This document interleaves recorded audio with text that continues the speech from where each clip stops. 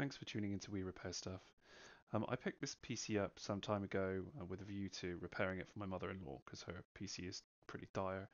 Um, Picked it up off a local Facebook group for not much money. It's a half decent spec HP, um, Core i3, a couple of gig of RAM. The person who was selling it listed it as a hard drive failure. So I thought, well, I've got some spares kicking around. Let's have a go at repairing it. So we'll get it on the bench and fire it up. So as you can see, pretty decent spec. As I say, it's a decent Core i3. It's pretty entry level, but for what she's going to be using it for, it's fine. Just a bit of sort of web browsing and word processing, occasionally printing the odd picture of the grandkids, that sort of thing. Um, and as expected, I'm hoping it's just a hard drive. Yeah, it's just a hard drive failure.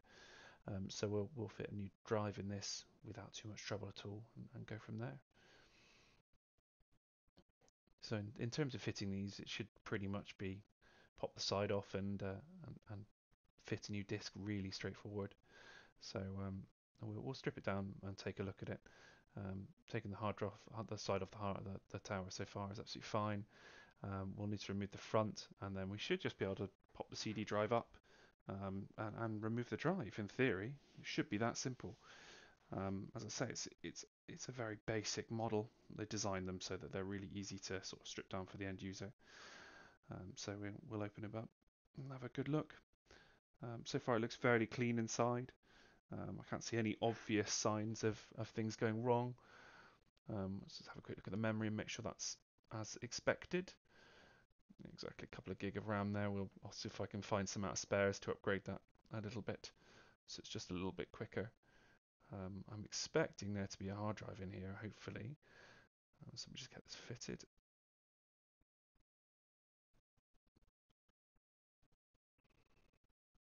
So pop the power and SATA connections off for the CD drive, and yeah, great. We've got a hard drive and it is connected. So that would say it's probably failed.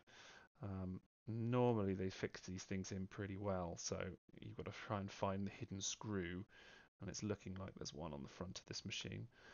So let's just pop it up and take a look. So yeah, as expected, we've got a hidden screw on the front holding the drive in place.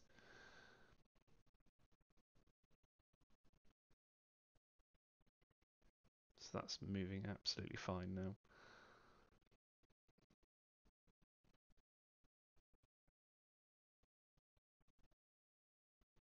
So there we go, release the drive, remove the SATA and power cables, and we'll just replace this one with one of my spares.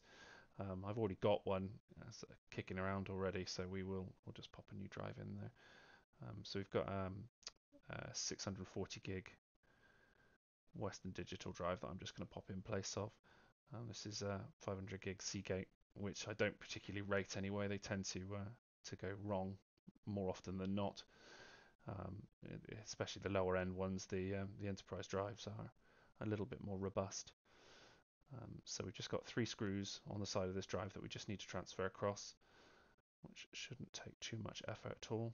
Hopefully they'll just come out nice and easy.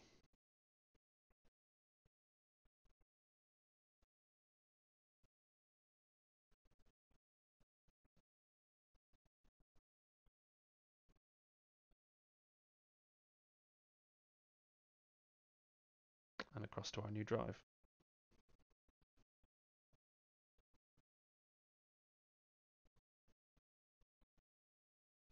So as I say, 640 gig WD is just a temporary one that I had kicking around. But it will be fine for what we need. Let's get the 3 screws fitted back in again.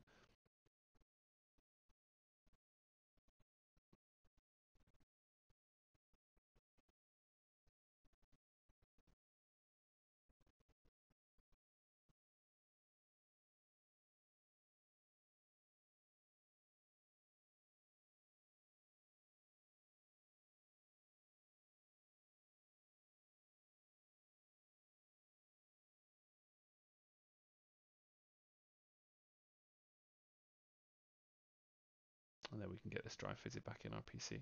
So that's all transferred over. We've got our 3 screws ready to go now, so we will just pop that back into the computer.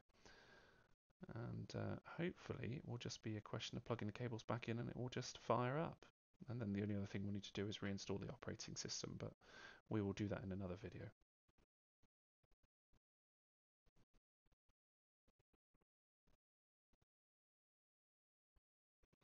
So just remembering to put the drive back in upside down, otherwise it's not going to go in properly. And making sure there's enough slack for the cables and they don't get caught on anything. And just tilt the CD drive down a bit and we can pop those cables back in as well.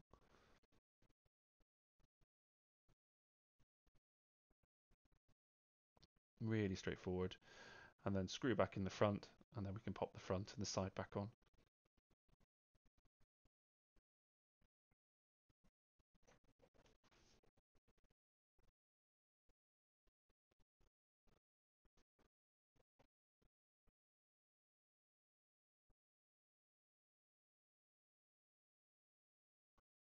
That's done. We just need to get the front back on now, which is just clips and the hooks into the bottom and then just clips in at the top.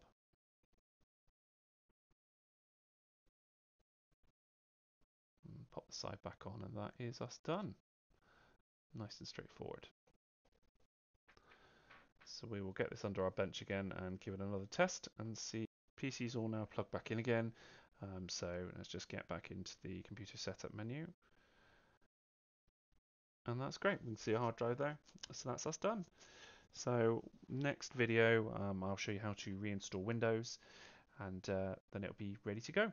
Thanks for watching. Cheers. Bye.